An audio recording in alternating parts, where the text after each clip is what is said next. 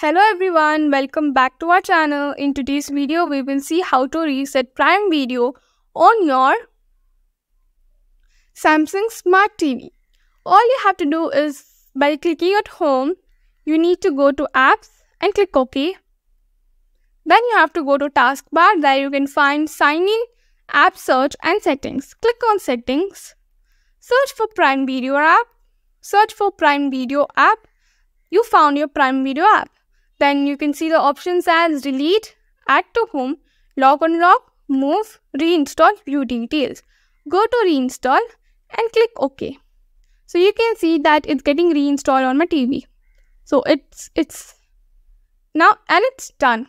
So that's how you can reinstall Prime Video on a Samsung Smart TV.